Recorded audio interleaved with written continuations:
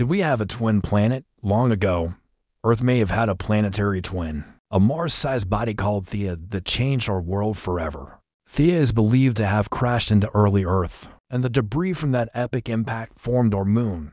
So some pieces of this lost planet are now part of our world. But here's where things get really interesting. Other pieces of Theia might still be buried deep inside Earth, like a giant ball of rock and metal.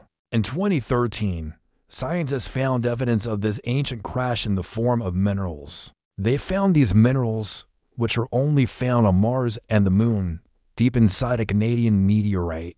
This meteorite also contained a piece of the Moon. So the theory is that Theia was a planet that was about the same size as Mars. It's possible that it got too close to Earth and our gravity just ripped it apart. Some pieces fell to Earth, and some pieces formed the Moon. And some of those pieces are still inside our planet. Catch every color of the cosmos tune into our Galaxy 83.